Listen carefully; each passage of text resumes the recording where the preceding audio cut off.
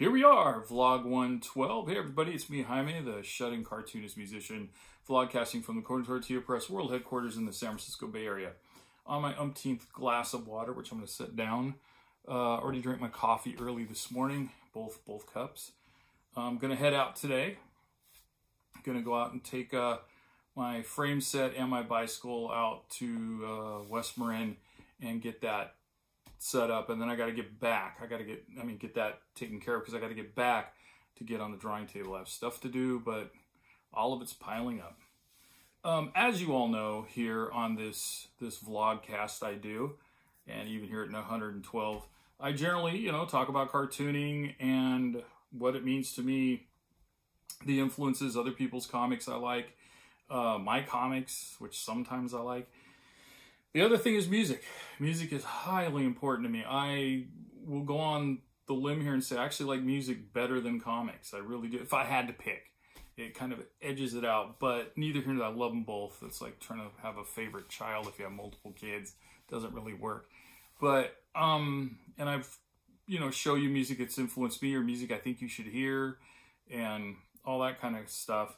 Well, the other thing I really love is film. I love movies, documentaries, science fiction, comedies, excuse me, dramas, name it. I love them. Hollywood, art theater, small films, short films, films that climb on rocks, tough films, sissy films, even films with chicken pox. Anyway, I like films.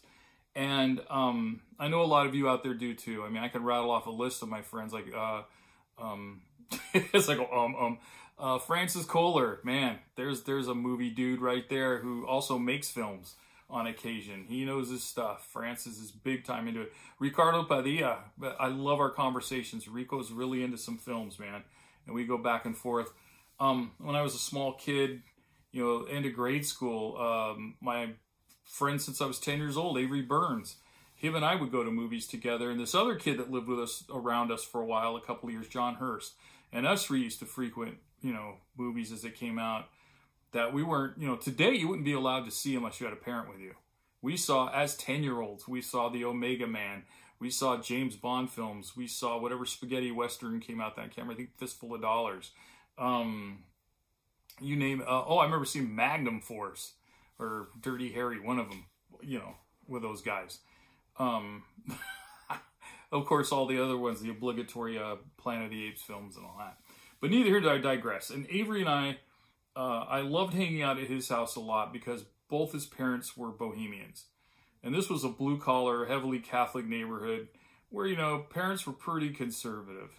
I was in a single-parent household, so my mom was pretty much not even there. I mean, she was so busy working and holding down the fort that, there was no influence in that regard. So she liked her movies, but I mean, I kind of hung out with Avery, and his parents would watch this show that came on public TV. It had already been on apparently back east for a while, and then they streamlined it to public TV, and it was either called At the Movies or Sneak Preview with Siskel and Ebert.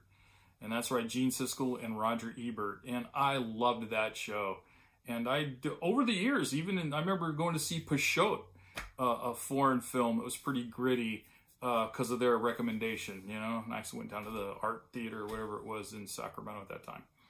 I was probably a teenager then. Anyway, though, I digress. So I'm going to talk about some movies every now and then. And now that we're almost 4 minutes into this, the movie I'd like to talk about is the in my opinion, classic, 1965 classic, a black and white film. I think it's from MGM, and it stars Jason Robards and Barbara Harris, along with Martin Balsam, and introducing Barry Gordon as the nephew Nick, and that is, of course, 1,000 Clowns.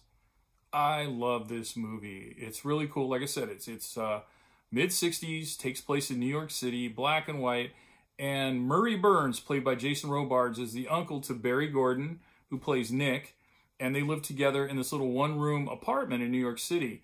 And then the I don't know what they call them, social services, whatever, social workers, played by Barbara Harris, and this other actor, I can't remember his name.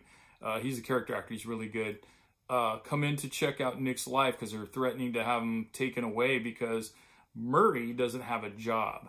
Now, Murray is a successful comedy writer, but he doesn't really want to have a job. And he finally feels forced that he has to go out and look for one. But every time he gets a connect to, you know, get that writer's job, he somehow self-sabotages it. Because here's where I kind of feel with him too. Murray doesn't want to work, and I don't know many people that do.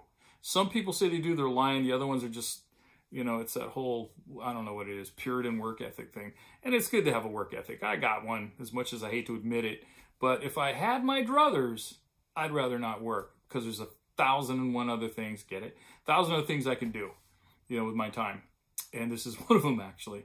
Great movie. It's fun to go through. It's shot in a kind of artsy way. They're trying to be artsy in 1965 with interesting edits and so forth, with music and montages and stuff. But it's actually a really heartwarming story, and it makes you think. It's about the rat race. I love to quote my son, which I know he got the quote elsewhere, but you know, it takes a rat to win the rat race. But anyway, it's just a really good piece, if you could see that. So 1,000 Clowns. Do yourself a favor. If you haven't seen it, go out and see it. If you have seen it, revisit it. It's a really good one. So hopefully I could bring some movies to you every now and then. Oh boy, this has been 6 minutes of your life with me yammering about things like that.